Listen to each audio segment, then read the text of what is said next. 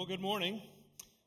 My name is Matt Stone. I'm the lead pastor here at Mount Pisgah, and I'm honored to be in worship with you. I'm supposed to preach now, but I'm not sure after both the baptism and that song, I'm really not sure that a sermon's all that necessary. I think we've been to church already, but it's, 9:55. So we've got 35 minutes left. So we may as well fill it with a sermon.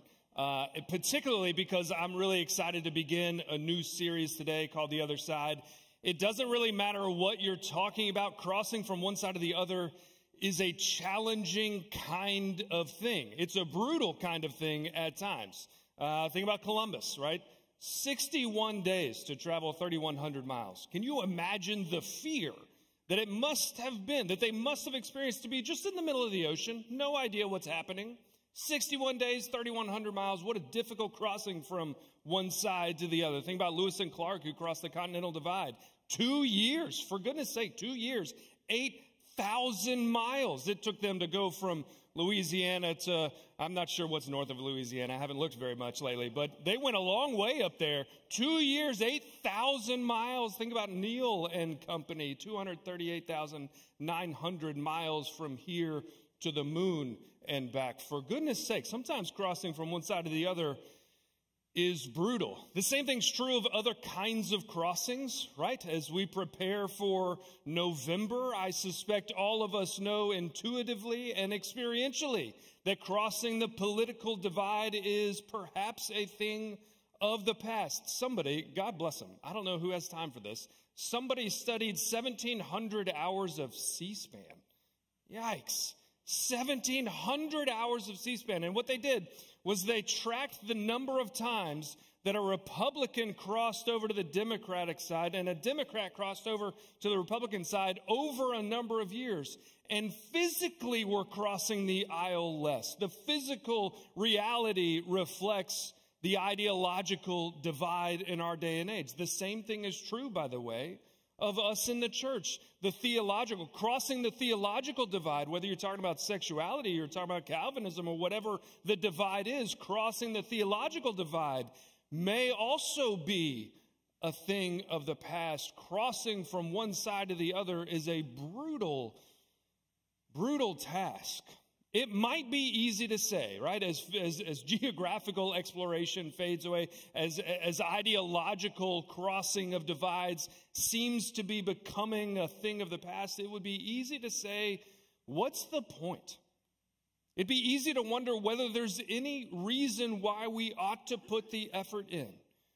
But what I want to suggest this week and over the next several weeks is that in this particular moment in our culture, in our nation's history, in our church's history even, at this particular moment, there may not be a more important capacity to build. There may not be a more important mission to engage in than crossing from one side to the other. It's the kind of thing that will require us to chart new paths. It will require us to have the courage to go.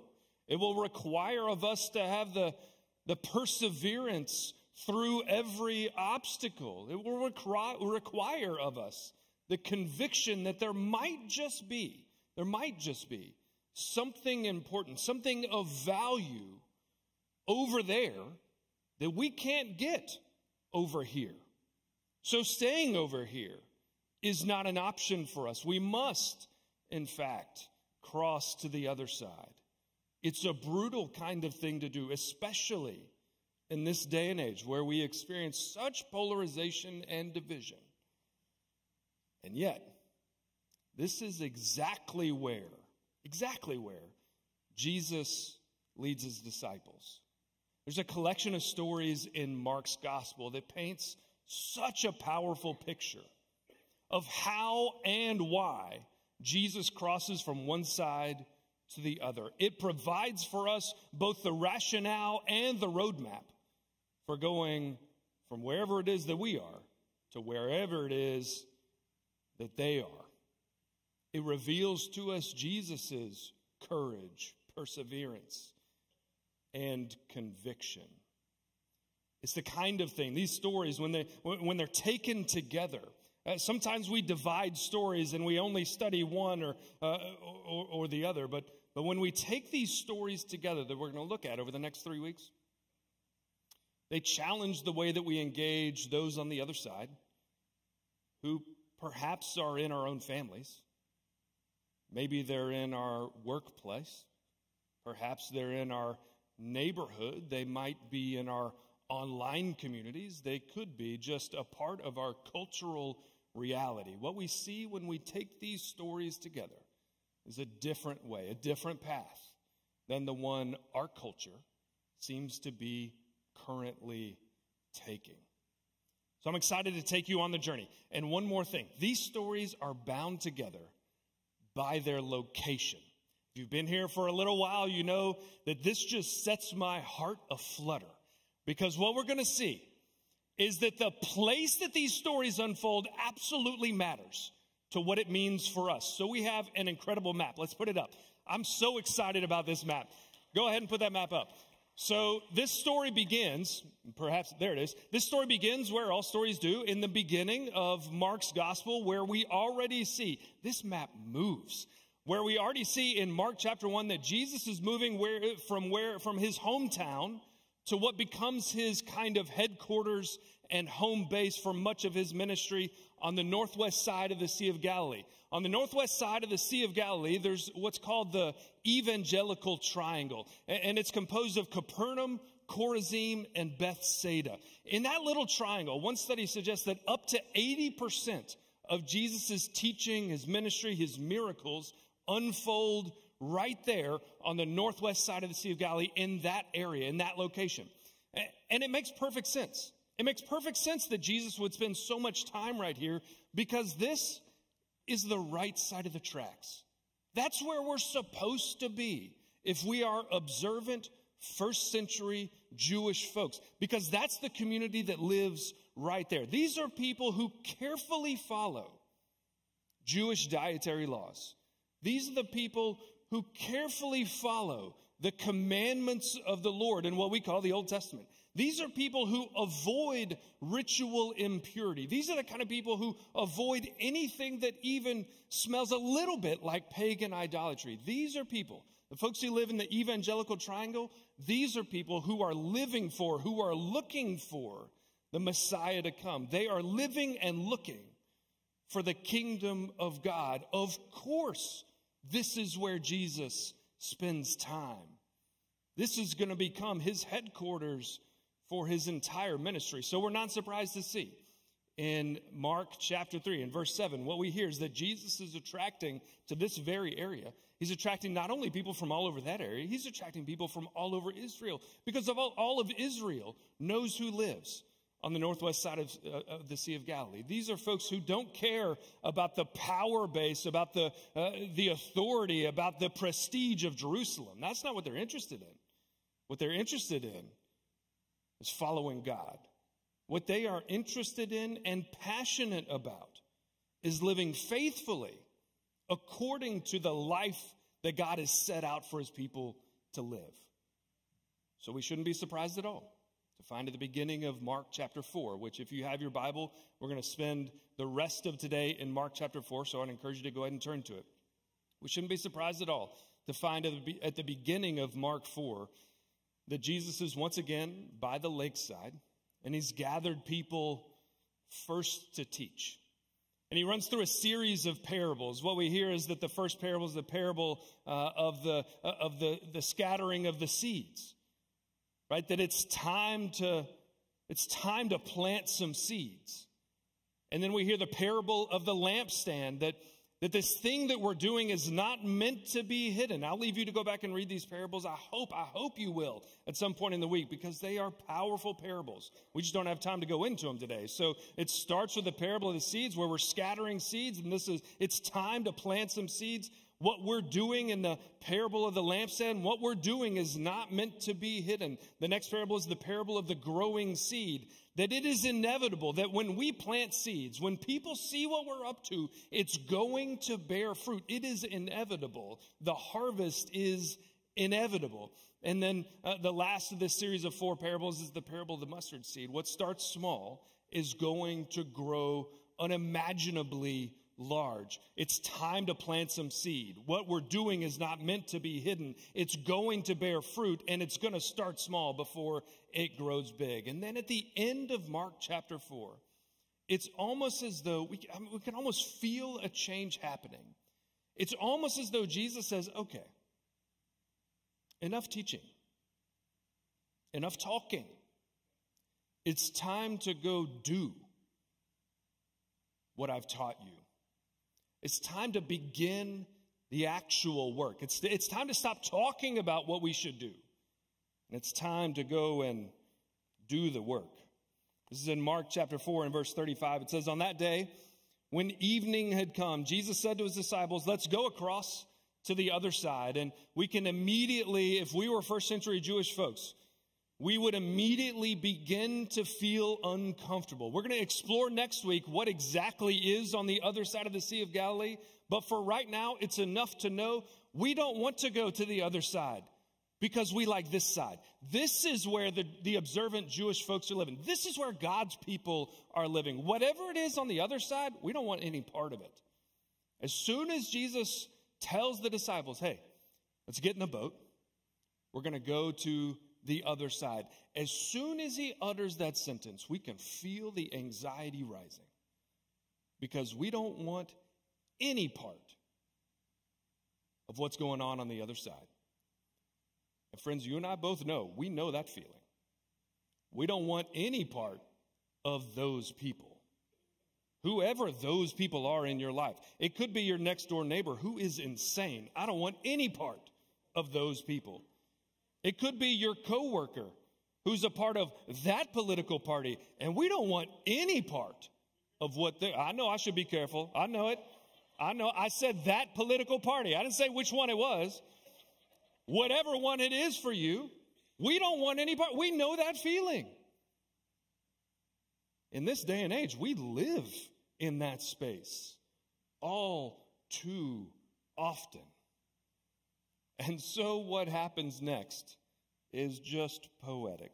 Leaving the crowd behind, they took Jesus with them in the boat, just as he was, and other boats were with them. I've never noticed that detail. Friends, I've been studying this collection of stories for years now. I've never noticed there were other boats. Jesus has a flotilla. He's got a whole navy traveling with him. It's not just him in one boat. It's a whole group of boats. I like this idea. He's taken the whole community with him. And a great windstorm arose, and the waves beat into the boat so that the boat was already being swamped. And I want to take a moment to explain, right? Sometimes we look at maps because they're interesting. Sometimes they change the interpretation, and sometimes we just like to be geeks. So I want you to hear how this windstorm arises. On the east side of the Sea of Galilee, over here, there's a high plateau. It's about 1,300 feet above the Sea of Galilee. And so what happens is that the air cools 1,300 feet above. And while the air on the Sea of Galilee remains warm. And we all know from like second grade that hot air rises and cold air drops. So at an unpredictable time, that mass of cold air on the east side of the Sea of Galilee would rush down this steep cliff and interact with the warm air that's just sitting on the Sea of Galilee and create an unpredictable and violent storm. We're talking 40 to 60 mile an hour winds. We're talking 6-foot waves. And the boat that Jesus is in with his disciples is probably all of 12 feet. You can imagine the terror that must have arisen within the disciples and the frustration. Jesus, we told you not to go over here. I told you we didn't want any part of the other side. And now look what you've done. Look what you've done, Jesus. You have put us in the middle of the Sea of Galilee. Oh, by the way, it's the dead of night. And these are fishermen who grew up on this sea. They know exactly. They could hear. I'd be willing to bet my life on it. They could hear that storm coming before they felt it. They could hear that wind pick up. They could feel the waves start to rise. And the world around them goes not only dark, but violent as well.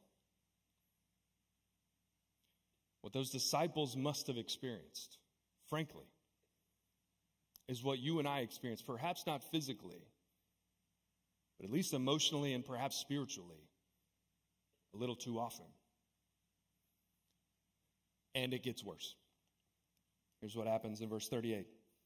The boat's already being swamped, but Jesus is in the stern, literally asleep at the wheel. Jesus is asleep at the rudder. And they woke him up and they said to him, "Teacher, don't you care that we're perishing?" And that's the question. That is the question that I think we love to ask, because it arises out of desperation. Jesus, don't you led us out here. Don't you care that this is happening? You're asleep at the wheel. Are you serious? Don't you care about war, about political division? Don't you care about homelessness and food insecurity and racism and a mental health crisis? Don't you care about gun violence and all the rest? Don't you care? Isn't that the question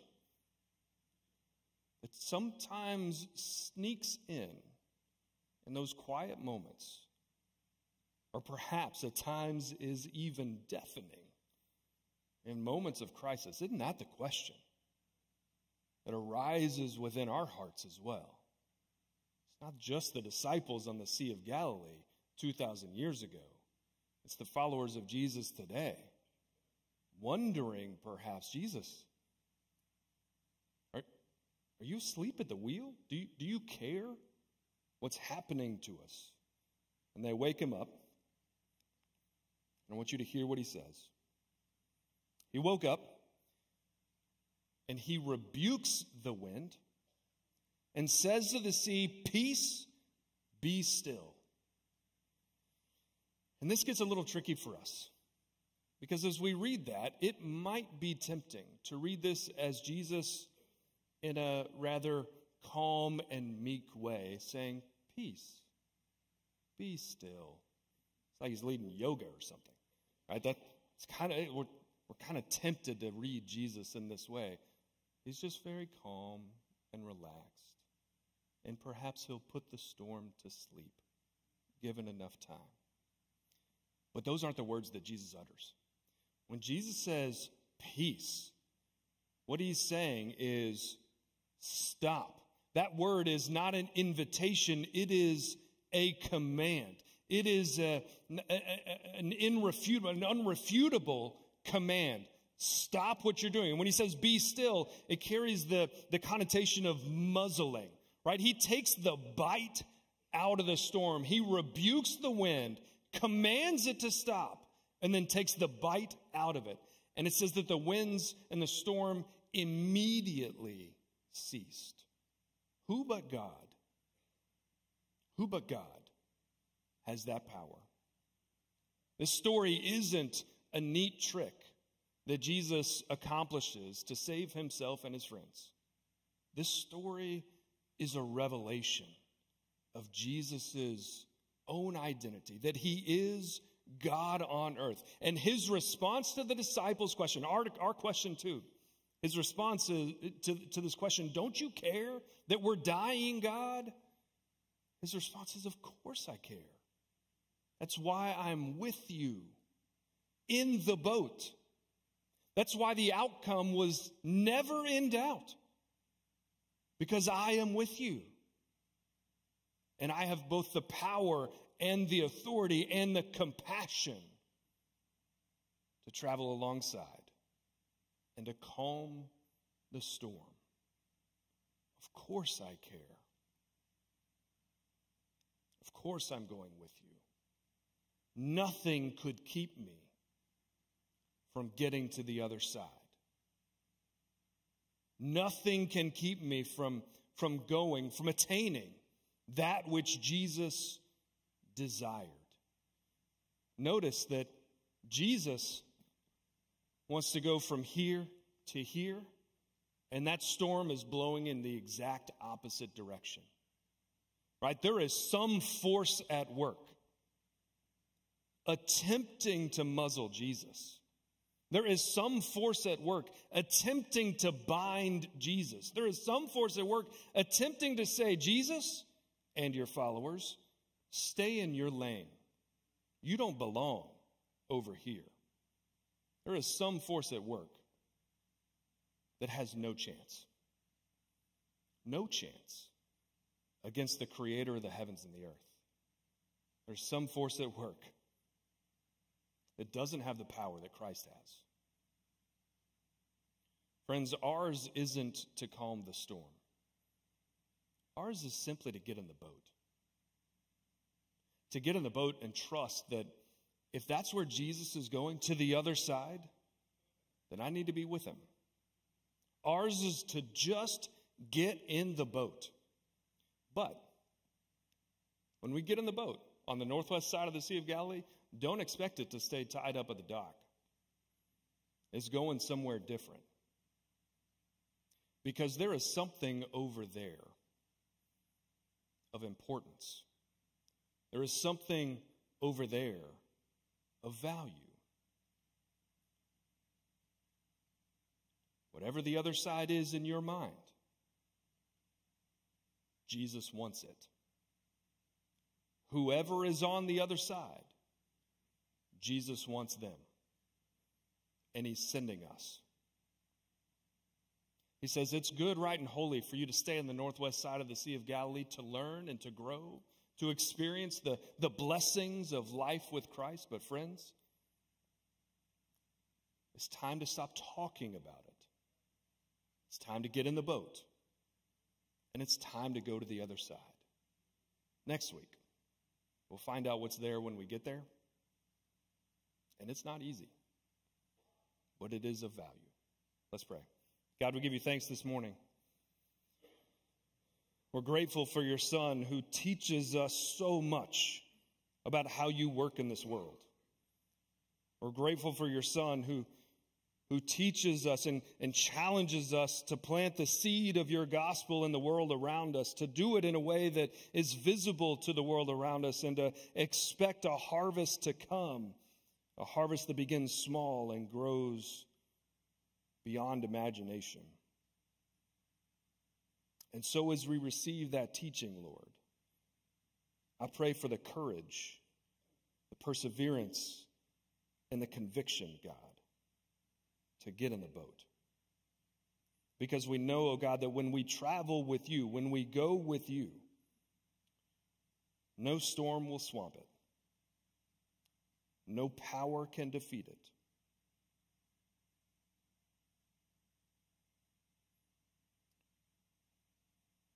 And that the journey with you is worth it. Because whatever you're doing, God, we want to be a part of. We pray all this in the name of the Father, in the name of the Son, and in the name of the Holy Spirit. Amen.